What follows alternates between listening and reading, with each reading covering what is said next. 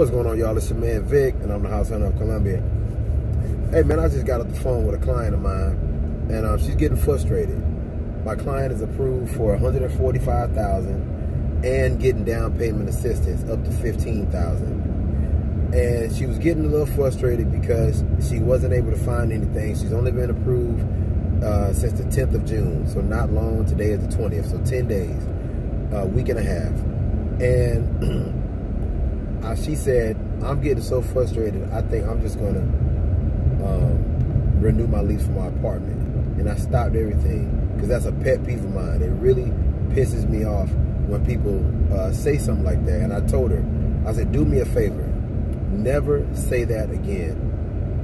It's almost like just giving up when what you want is right around the corner.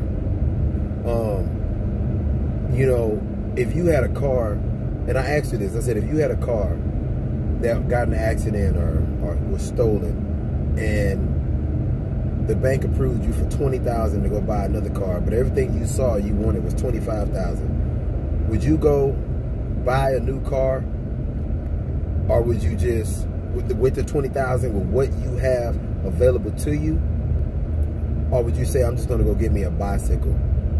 You know what I'm saying? I'm just gonna go get me a little golf cart, walk to work because I can't find what I want. No, you won't do that. You're gonna work with what the bank gave you, because you're not gonna be out in this heat and this rain and all this other stuff. You're gonna find and work with what you got. And that's what I told her we're gonna do here. We're gonna work with what we have. And I'm gonna find you something, best and believe that. But you have to rein in the things that you're looking at, the things that you want in 170 and 180s. It's not going to do anything but deter you even more. I also asked her, how old are you? I knew the answer already, but I wanted her to tell me. She told me her age. I said, is this going to be your forever home? She said, no. Right. So you're going to be in this house 5, maybe 7 years. I've had clients in their house 2 years. Actually, I got a client today, just went to an inspection. I sold him a house 2 years ago. About 2 months ago, I just sold that house to someone else.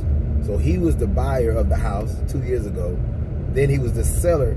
2 months ago, he was the seller of that house that I sold to a client of ours. And now he's about to buy a house on 5 acres of land, because he knew that wasn't his forever home. It was just a starter home for him, and it got him to get everything aligned. He paid less there than he would pay in rent. And then he moved forward. And I'm trying to tell her the same exact thing. Find something that you can live with, something that you do want, because you do want to become a homeowner. I'm not asking you or telling you to settle. I'm just saying, be smart. Becoming a homeowner and getting some real estate that you can sell 5 years from now and possibly make a profit on, and then go find your forever home after your debt decreases, your income increases, and your debt to income ratio changes, or you get married, have a second income or that kind of thing. Now is when you can find everything that you want. You don't have to get everything you want on the first try. All right? So if you're out there being discouraged right now because of where your credit situation is, or because your income isn't where you want to be, you get approved for less than you wanted, do not say anything crazy like, I'm just going to continue to rent. I'm going to go find me another apartment. I'm going to, oh, I see this nice 2-bedroom apartment with everything I want, but it's $1,400 a month. Why would you do that?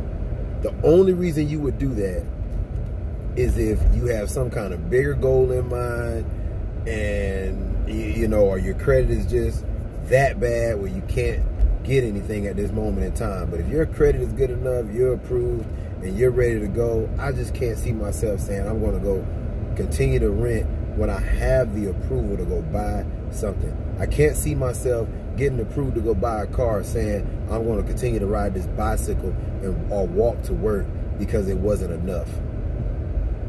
Think about that.